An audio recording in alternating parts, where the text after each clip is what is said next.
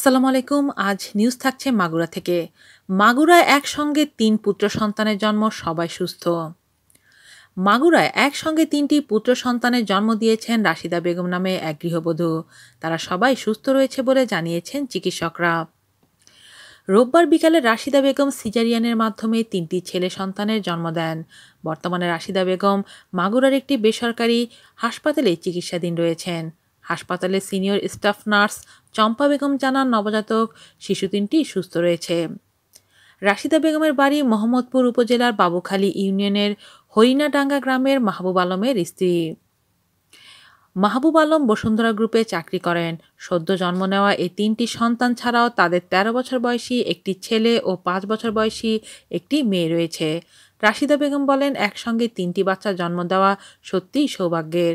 সবাই আমার সন্তানদের জন্য দোয়া করবেন, তারা যেন সুস্থ থাকে। আজ এ পর্যন্তই। ভালো থাকবেন সবাই। আল্লাহ হাফেজ।